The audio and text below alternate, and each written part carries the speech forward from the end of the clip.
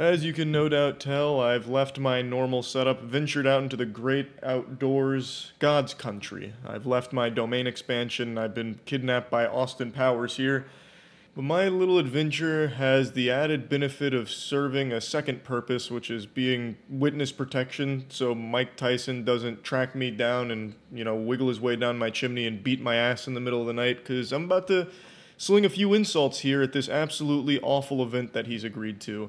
I've said since day one, the genesis, that the Jake Paul vs. Mike Tyson fight is a pathetic embarrassment of an event. Just from a conceptual standpoint, it is so dog shit.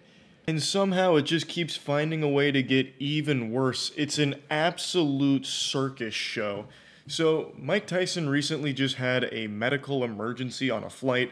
He had an ulcer flare up, and it's postponed the event even further. I'll dive into that a bit more, but I just want to start, it's not even just the more recent stuff that's happening with the embarrassing press conference where Mike Tyson made the baffling statement about how when Jake Paul was 16 and dancing, it gave him a boner. That's a level of trash talk I've never seen before right there. I don't know what the plan was, but it fell flat on its face. I tried to figure out what the play might have been there, the strategy on stream. The only thing I could come up with was that he was trying to, belittle him as a fighter. It's like, oh, this guy, he's not a fighter.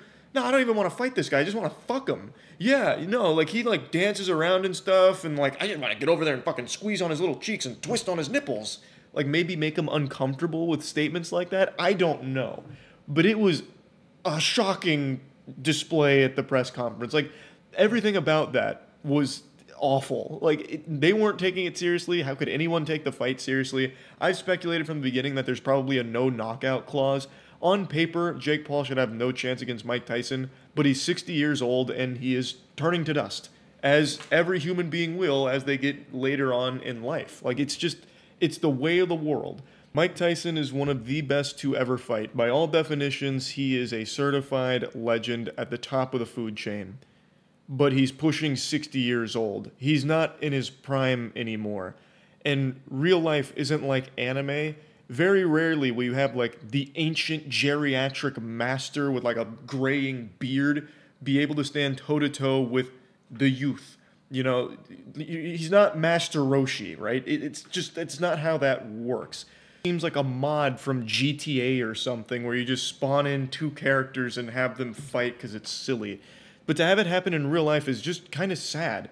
This is a lose-lose situation for Jake Paul, by the way. Jake Paul has a reputation for only fighting retired ex-fighters, not even boxers most of the time. He's fought one boxer and lost, and now he's once again just going back to just fighting an old guy who has retired. So if he wins this fight, no one's going to give him respect because he beat a nearly 60-year-old Mike Tyson, once again continuing Jake Paul's reign as the fucking tyrannical boogeyman of the retirement homes. And if he loses to Mike Tyson, he's going to get clowned on endlessly for losing to a nearly 60-year-old man. It's fucking stupid. It's just the most blatant cash grab off of two names, because Jake Paul still has somewhat of an audience, and Mike Tyson is still one of the biggest names in sports history, so he's obviously going to bring in a big crowd that just likes to watch him fight or do anything, really. But beyond that, this isn't a you paid for the whole seat but you only need the edge type of situation, You're not going to be biting at your nails, jumping out of the chair at every thrown jab or anything, because it's just kind of like a pathetic little whimper of a cash grab, really. Mike Tyson has fought legends. Jake Paul fights to get out of his brother's shadow. They're not the same. This isn't a real match, no matter how hard they try and market it as such. The press conference really set the tone of the whole thing where they're both laughing back and forth. This isn't a real thing. They're just both getting paid a bag to do it. And that's it. Anyway, I'll talk about the most recent blemish on this event. Mike Tyson had a medical emergency while on a flight. It was identified as an ulcer flare-up, and he's been advised to avoid heavy training for a few weeks. So, in response to this, the event has been postponed to later on in the year. People who had previously purchased tickets are still going to be able to have those tickets honored for the new date and all of that. or if you can't make it, you get a refund. I don't even know why I'm bothering to cover that component of it. I don't fucking work for SeatGeek, but I figured I'll just give you the entire kit and caboodle here of the situation. So it's been postponed because of Mike Tyson's ulcer flare-up. And if Jake Paul had any level of shame, he would just call off the fight in response to that. Just be like, hey, Mike Tyson, you got nothing to prove. But unfortunately, he's a pathetic little worm who would never do that because to him, he does have something to prove. That he's a real fighter. And to prove that, he fights retired boxers and sometimes not even boxers. If your grandfather's in a nursing home, you might want to give him a wellness check because Jake Paul might have come into the middle of the night and given him a contract to take Mike Tyson's place in the fight. Doesn't matter if your grandfather's a retired plumber. That man's going to get his shit pushed in by Jake Paul and he's going to be talking about it for months about how he's like the ultimate fighter. But he refuses to fight actual people his own age or in the actual sports that he is competing in. And the one time he did, he lost. So he's gone right back to just attacking the elderly. It doesn't matter what happens in this fight. There's not a single soul on this planet that's going to look at Mike Tyson differently. If he loses the fight, no one's going to think that it ruins his legacy or anything. He's almost 60 fucking years old. Like, most people are kind of expecting that, but praying that he just, goes in there, goes ballistic, and just beats Jake Paul to a pulp. Like, obliterates him into, like, an unrecognizable fucking mess of flesh. That's most people's hopes, but if it doesn't happen, it's not going to affect Mike Tyson's legacy. For Jake Paul, though, everyone is going to look at him differently, no matter what happens with the fight. If the fight happens, which it seems like it will under no circumstances does it seem to be getting canceled, when this fight happens, everyone's going to look at Jake Paul even more pathetically. People will feel more disgust towards him than a urine stain in a gas station toilet. Because if he wins, he beat up an old Mike Tyson. If he loses, he lost to an old Mike Tyson. There is no winning in this scenario. The only winning move was not to play.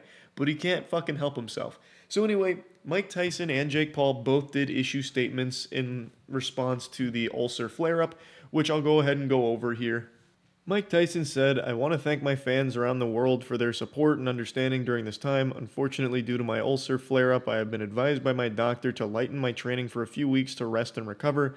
My body is in better overall shape than it has been since the 1990s, and I will be back to my full training schedule soon." Now, Mike Tyson is in phenomenal shape, for sure. But there's a lot more that goes into fighting than just the shape that you're in the physique. And that's where old age really starts to take a huge toll. Jake Paul, this may have bought you some time, but in the end, you will still be knocked out and out of boxing for good. I appreciate everyone's patience and can't wait to deliver an unforgettable performance later this year. We can only pray that that's how this all unfolds. Everyone's got their fingers crossed that that's exactly what happens. Jake Paul also issued a statement. "I fully support postponing the event so Mike Tyson has no excuses come fight night. My fans know I don't want to face Iron Mike at anything but his best, which is why I'm fighting him at almost 60 years old when males really peak. 60 years old is when a man hits his power spike. That's when he's at his best." Yeah, absolutely. Yep, that's how that goes. But let there be no mistake. When he steps into the ring with me, I will be ready to claim my W with a sensational finish. Paul vs. Tyson will be one for the ages, and I promise to bring my best for this once-in-a-lifetime matchup. Jake Paul is correct about one thing in his statement, that Paul vs. Tyson will be one for the ages. It'll be looked upon for years to come as one of the worst examples of boxing ever displayed. A grim reminder of just how bad and corrupt it can get and how greedy it can become. This shit is embarrassing, and I think it will always be looked upon as a spittoon for people to spit in to remind us that, yikes, that was a shameful period in boxing history. It's really just awful. And I just wanted to talk about it a little bit in a video because of the most recent medical emergency for Mike Tyson. So anyway, that's really about it. I don't think I'll be watching it. I never really do. I just catch the Twitter clip highlights to figure out who won because it's a waste of time watching a Jake Paul fight. I'd honestly rather be listening to like a fucking 5-hour lecture on the Krebs cycle from my old university professor. That shit is just boring from him. So that's really it. So yep.